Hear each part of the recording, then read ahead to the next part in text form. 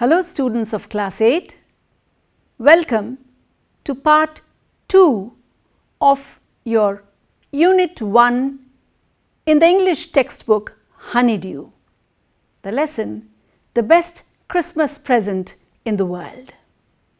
In part 2 today, we will deal with the section Working with Language, the speaking activities, and also read the poem The Ant and the Cricket.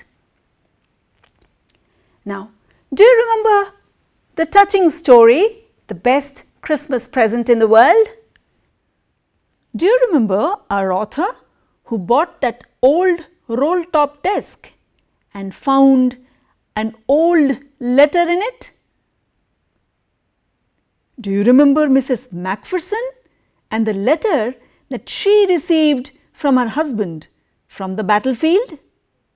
The Christmas celebrations and the friendly football match in the battlefield? Okay, now let us go to Working with Language section. Look at these sentences from the story. I spotted it in a junk shop in Bridport. The man said it was made in the early 19th century. This one was in bad condition. Look at some of those words which are in italics. Look at them. They are verbs in the past tense. What is the past tense?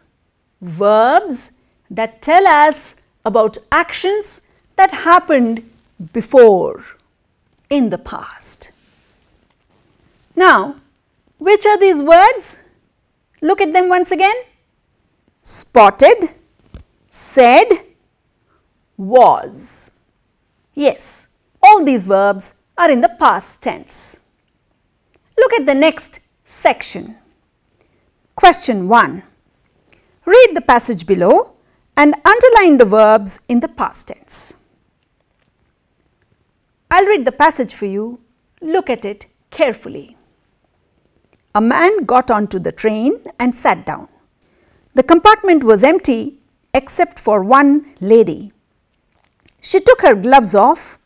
A few hours later, the police arrested the man. They held him for 24 hours and then freed him.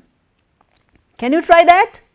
Yes, the verbs got, sat, was, took, arrested, held and freed are in the past tense.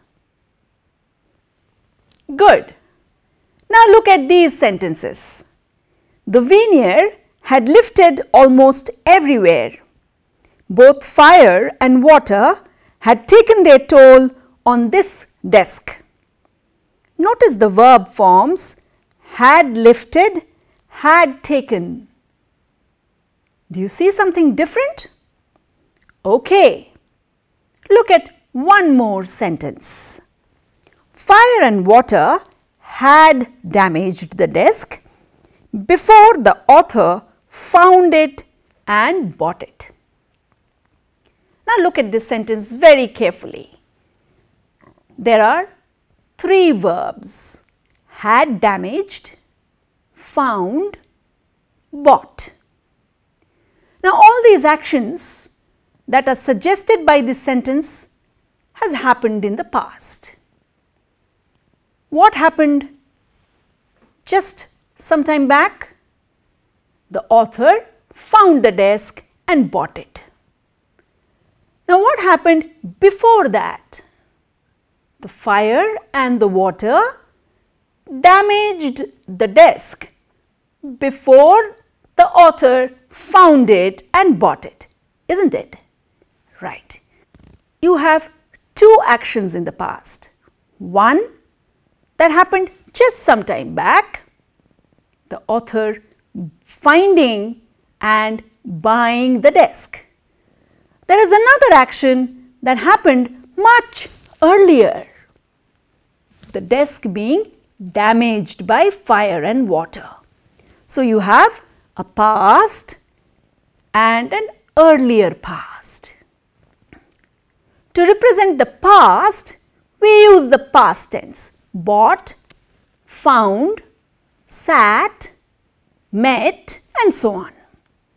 To suggest the earlier past, we use the other form with the word had. Had damaged, had lifted, had found, and so on. Okay, now you know that. Let us go to the next section. There is a set of 2 sentences given to you. Can you find the difference between the two? When I reached the station, the train left. When I reached the station, the train had left. Do you know what the difference is? Yes. In the first sentence, you are reaching the station and the train leaving almost happened simultaneously. But in the second sentence, when you reached the station, the train had left before that, right? So, that is the difference between the 2 sentences. Okay, let's move on to the next. Question number 2, you have a fill in the blanks exercise. There are some verbs given to you in brackets. You have to use the right form of the verb and fill in the blanks. Let's try the first one. My little sister is very naughty. When she, you have to use the verb come. So, when she back from school yesterday, so which is the correct form? Past. Yes. When she came back from school yesterday, she had, the verb there is tear her dress. So, what is the form? She had torn her dress. Right. We blank, the verb is ask her how it had blank, verb is happen. So, what is the form? Yes, we asked her how it had happened. Correct. The next sentence, she blank, the verb is say, she 2 blanks, and in the bracket you have and quarrel with a boy. So, what would the answer be? She said she had quarrelled with a boy. Right. She, again have and beat are the words, him in a race, and he have try to push her. So, what are the correct answers? She had beaten him in a race and he had tried to push her.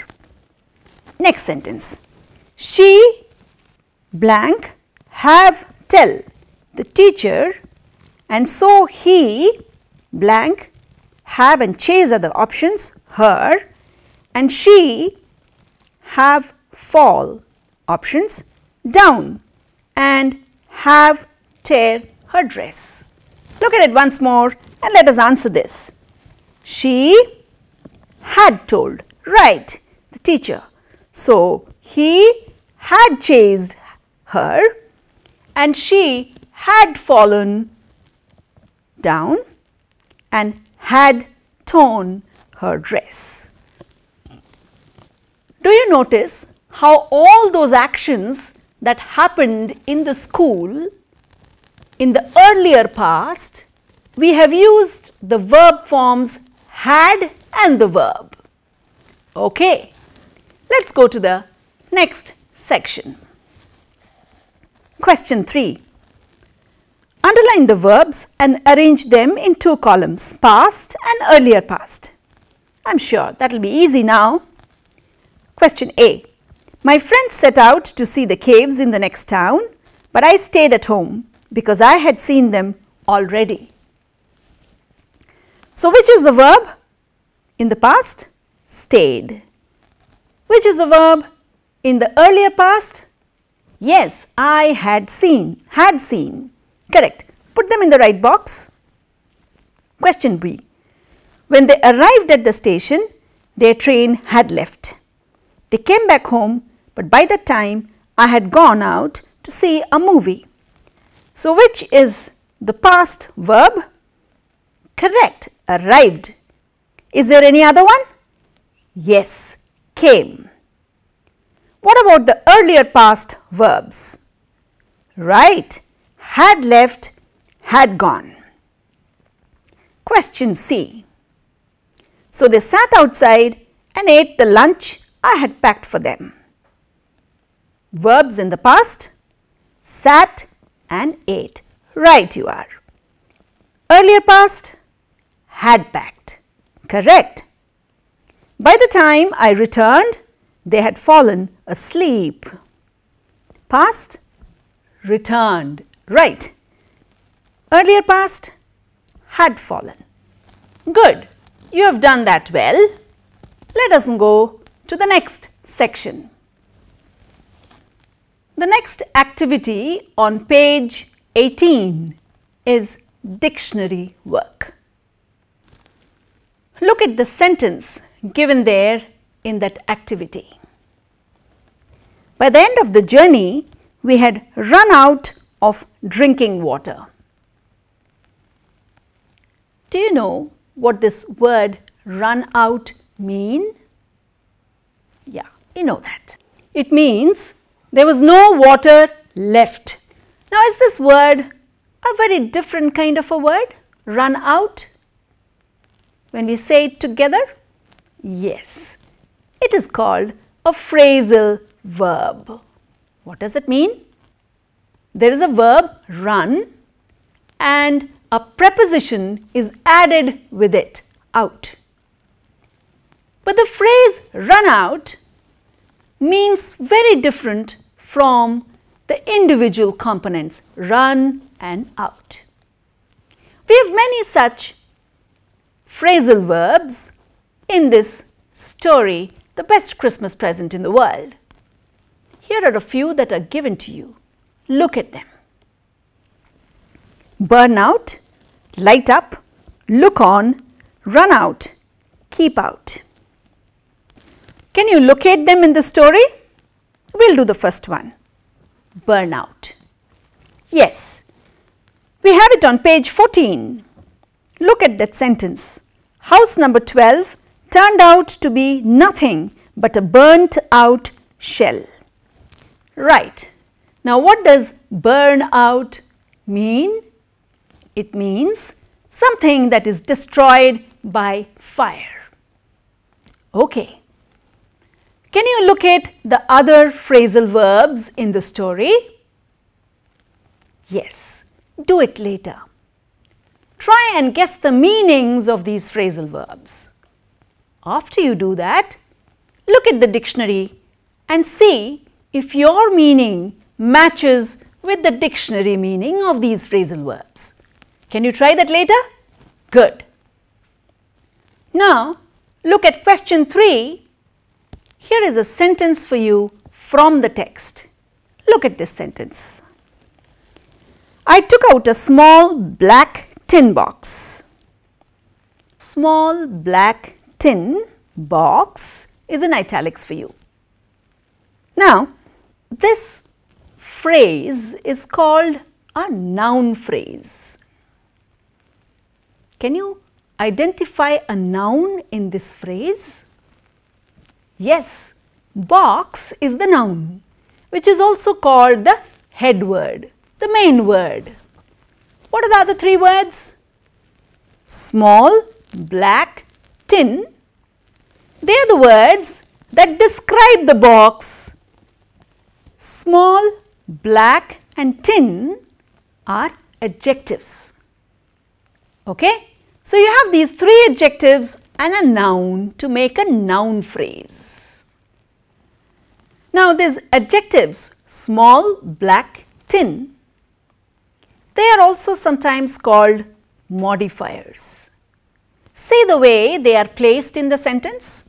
Small, is an adjective that suggests size, black an adjective that suggests color, and tin an adjective that suggests the material with which something is made. So, they are normally put in this kind of a order, and they are also called modifiers. That which modifies, qualifies, tells you something more about a noun. Now, on page 19, you have a chart. Look at that. In the chart, you will find there are determiners. What are determiners? They are mostly articles, a, and, the, and so on. And then you have different modifiers, 4 different kinds of modifiers and a few head words. Modifier 1, nice, lazy or beautiful. Modifier 2, suggesting size, shape, age and so on, tall, round, old, young. Modifier 3, suggesting color, red, white, light, dark, and modifier 4, silk, cotton, wool and so on, and the head words woman, man, table and chair. Now, taking a determiner and one modifier from each of these categories and a head word, can you make a noun phrase? Let us try. Okay, we can have a noun phrase as a nice young dark man. Okay, try the rest later as homework. Let's go to question 4. There is another table there with a few nouns and a lot of adjectives. You have to pick out a noun, add the suitable adjectives from the table and form a noun phrase. Can we try that? Yes. Let us try the first one, elephant. What are the adjectives that you can use for an elephant? Yeah, maybe a cheerful, wild and large. So, you can have a cheerful, wild, large elephant. Can we have that? Or is it funny? Okay, the next one. Can you think of a face and the adjectives that describe a face? Yes, of course. You can have a round, cheerful, chubby, red face. Okay, try the rest at home. Let us now go to the speaking section. You have 1 or 2 questions there. I want you to speak to your friends about these questions, these topics. Question number 1. Are wars a good way of resolving conflicts? What do you think? We've read the story, you watched a few movie clippings, I'm sure you've read so much about wars. What is your opinion? I'm sure nobody wants wars. And there are maybe other ways of resolving conflicts. Talk to your friends about these and discuss this topic.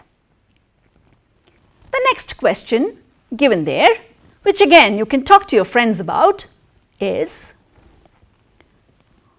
what kinds of presents do you like and why? What are the things you keep in mind when you buy presents for others? Do you like getting gifts and presents? What do you like others to give you? And what do you do when you have to give others gifts and presents? Talk to your friends about these and you can write your ideas down later. Okay, we have come now to the last part of this lesson. I have a poem for you, the poem, The Ant and the Cricket. I'll read the poem for you. Look at it. The Ant and the Cricket, a poem adapted from Aesop's fables. Do you know what a fable is? Yes, a fable is a story where the characters are mainly animals and the story has a moral. Let us see how this poem is a fable. A silly young cricket, accustomed to sing through the warm, sunny months of gay summer and spring, began to complain when he found that at home his cupboard was empty and winter was come. Not a crumb to be found on the snow-covered ground, not a flower could he see, not a leaf on a tree. Oh, what will become, says the cricket, of me? At last, by starvation and famine made bold, all dripping with wet and all trembling with cold, away he set off to a miserly ant to see if, to keep him alive, he would grant him shelter from rain and a mouthful of grain. He wished only to borrow. He'd repay it tomorrow. If not, he must die of starvation and sorrow. Says the ant to the cricket, I'm your servant and friend, but we ants never borrow, we ants never lend. But tell me, dear cricket, did you lay nothing by when the weather was warm? Quoth the cricket, not I. My heart was so light that I sang day and night, for all nature looked gay. You sang, sir, you say? Go then, says the ant, and dance the winter away. Thus ending, he hastily lifted the wicket, and out of the door turned the poor little cricket. Folks call this a fable. I'll warrant it true. Some crickets have 4 legs, and some have 2. It's a simple poem. Do you like the poem? Yes. Now, why do you think the poem is a fable? Is the poet talking only about crickets and ants? Or is he talking about human beings also?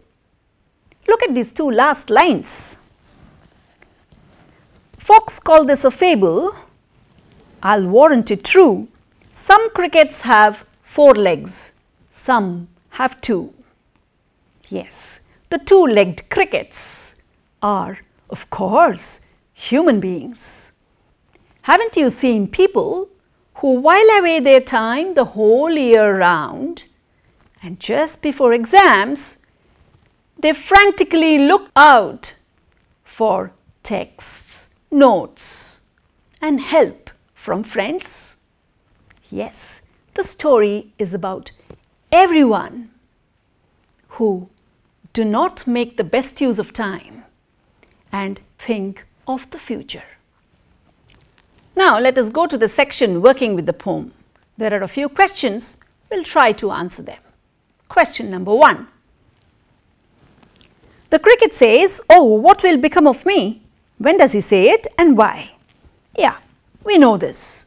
The cricket said this when he found that he had not a grain of food in his cupboard and winter had already come. The whole world was filled with snow, there was not a leaf nor a flower, and he panicked and said these words. True. Question number 2, number 1. Find in the poem the lines that mean the same as neither a borrower nor a lender be. Now this line, neither a borrower nor a lender be, is taken from one of Shakespeare's most famous plays, Hamlet. In the play, there is this old man Polonius who gives advice to his son Laertes, who is going to study in a different country. And the father says these words. Similar to these words, there is a line in the poem. Can you locate that? Yes. There is this line. But we ants never borrow, we ants never lend. What is your opinion of the ants' principles? What do you think? Is the ants' principle a good one? Yes. I think it is a good principle to work hard and be self-sufficient. I'm sure it is good to make the best use of time and resources and be prepared for the future. What do you think? Think about it. Okay, let's go to the next question. Question 3. The ant tells the cricket to dance the winter away. Do you think the word dance is appropriate here? If so, why? The word dance suggests making merry, that which the cricket did when the ants were working very hard to store food for the winter. Now, when the ant tells him to go dance away the future, he means anyway you are careless, so go on with your careless nature and save yourself. I think it's the right word to use there.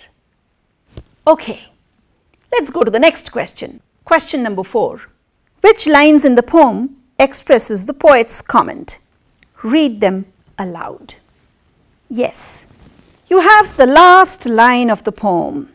Folks call this a fable, I'll warrant it true.